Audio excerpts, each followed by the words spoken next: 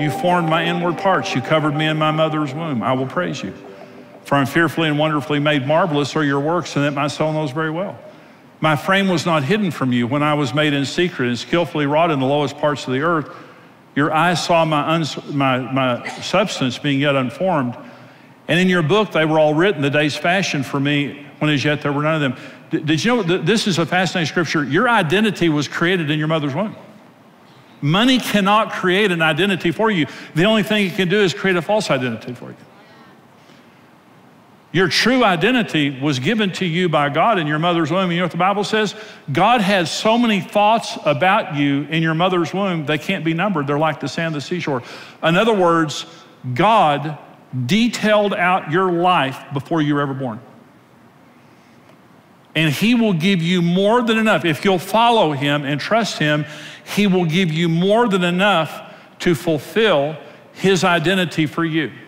But money doesn't give you an identity. Let me say this right now. I want to say this to some of you that maybe struggle with your self-esteem. Some of the most important people in our community don't get paid much money, and they never will. We cannot pay teachers enough money. We can't pay firefighters enough money. We can't pay police enough money. We can't pay the armed forces, the first responders. We can't pay those people enough money. They are precious to our society. And what would we do without those precious people? And when you say that money gives me identity, what you're saying to those people is you're nothing because you don't have enough money. Because in many cases, they barely survive with what they make. And I'm saying not only do they have an identity, they're some of the most important people among us.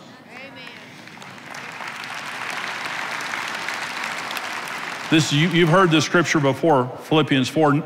This is Paul. Not that I speak in regard to need, for I've learned in whatever state I am to be content. I know how to be abased, poor. I know how to abound, be rich. Everywhere and in all things I have learned both to be full and be hungry, both to abound and suffer need. I can do all things through Christ who strengthens me. Now we see that verse quoted a lot, but out of context. And here's what Paul was saying. I've lived with a lot of these, and I've lived with very few of them. I can do all things. It doesn't affect my identity. And I had a man one day come to church. He said, Pastor Jimmy, I need you to pray for me. And I said, okay, be happy to. I said, what's going on? He said, I'm going to kill myself. I said, well, you want to pray for me before you go kill yourself? He said, well, I'm struggling. And I said, why? He said, I lost my job. I said, you're going to kill yourself because you lost your job? He said, yeah. He said, I'm nobody now. 1929, when the stock market crashed all over New York City and around the United States, men were killing themselves and jumping off buildings because this was their identity. And when they lost all these, they lost their identity. You are not your money. You are a child of God who was made in your mother's womb to serve God.